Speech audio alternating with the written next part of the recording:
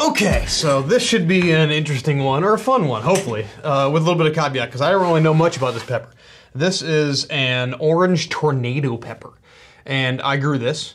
I have been told that this is somewhere near like the Scotch bonnets, and so as I'm getting into like my pepper season, like Scotch bonnets are my favorite pepper. I'm working through these style peppers, and then I'll be getting into some hotter ones. Not to say that this isn't hot, because this is definitely a hot pepper, but I don't know much about this pepper, and that's kind of what scares me a little bit. This is what I do know about the pepper, which is not much. So I got this from Funky's Greenhouse, which is here in Cincinnati where I live, and they have like hundreds of different varietals of peppers, and this is an exclusive to Funky's. So anyway, let me backtrack. It's a Funky's exclusive. It's bred by the Baby Red Pepper Company, which I have never heard of before, and I actually searched for them online, and I couldn't even find a website.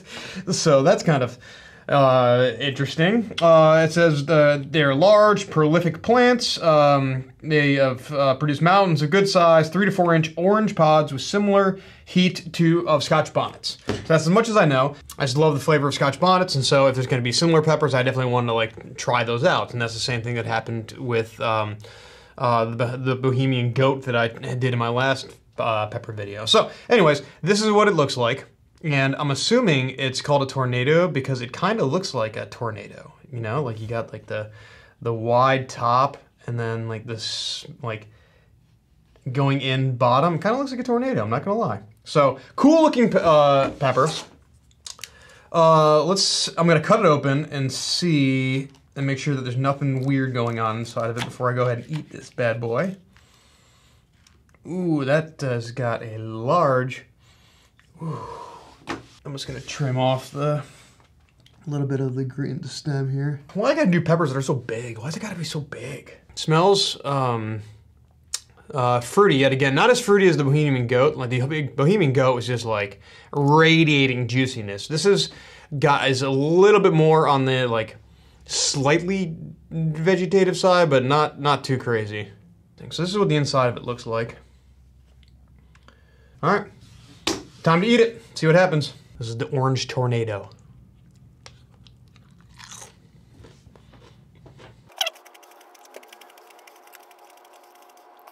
Not as juicy as the Bohemian Goat.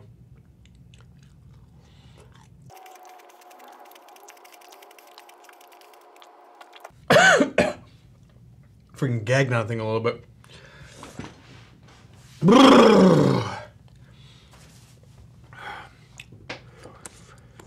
All right, it's a warm boy.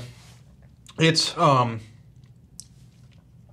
quite as hot as the Bohemian Goat, the last pod that is similar to this.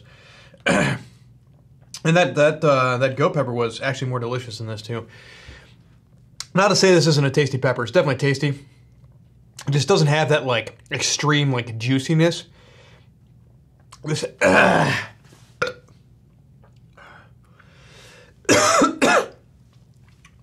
This is definitely more like, more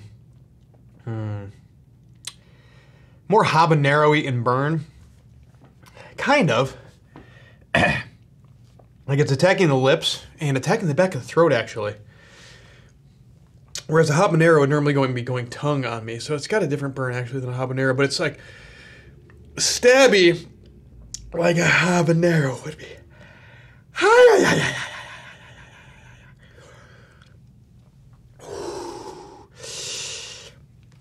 I love peppers that have this like stabby, relentless burn.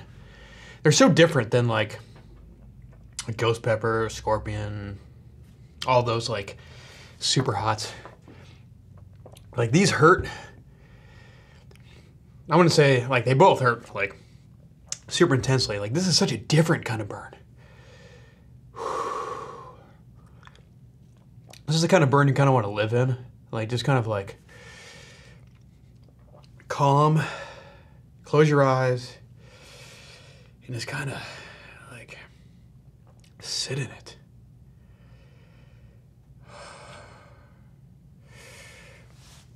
And like breathing just feels so good. Like it's such a refreshing. A little bit of snot. What's going on here? Man, that burn is great.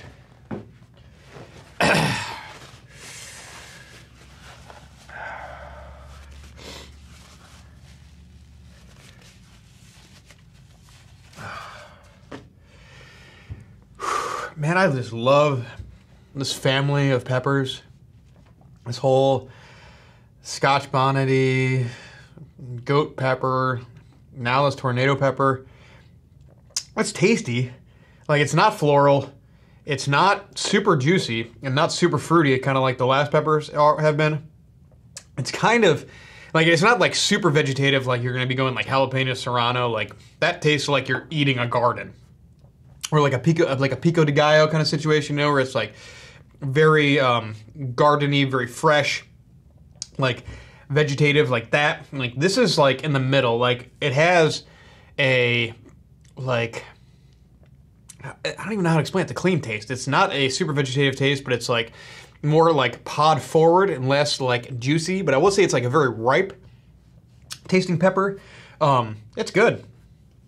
You know, like, okay, applications for this guy. I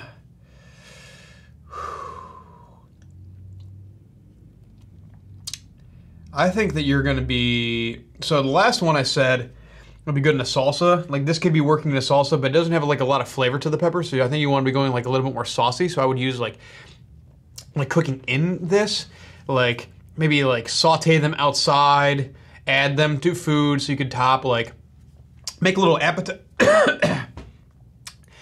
appetizers with these. Like, this might be good, like topping on like a little grilled shrimp. You could do like in a weird way, like a grilled shrimp cocktail, and like kind of use this like an appetizer with like a little slice of this pepper like on top of it. I think would be really good with a little dollop of some sort of kind of like sauce. Would be really nice. I think like an accompanying savory sauce with this would be like really, really delicious. But for some reason, I just kind of want to go grilled, and I want to go seafood with this pepper for some reason. I'm not really sure why, but it's good. I guess you could also go chicken with it too. But for some reason, I'm just thinking like appetizer. I'm thinking like a one bite kind of situation. You could dice this up and put this with hummus, or like sort of dips, or like make a cheese ball out of it, or something like that, which would be really cool. I think like using it in a dip, I think this pepper doesn't have a ton of accompanying flavors with it, so I think that using it with a powerful flavor is going to be the best bet. Okay, anyways, delicious pepper. Heat scale, I'm going to say this put me at I'm in the high 4 to low 5 range, somewhere in there. Spicy, but good. Okay, hope you enjoyed. See you guys on the next. Hey, this is Brian Ames. Please click the subscribe button that you see right there, and you'll subscribe to my videos. From now on, I'm going to be eating a lot of peppers. It's going to, oh man, it's going to be great. Bye.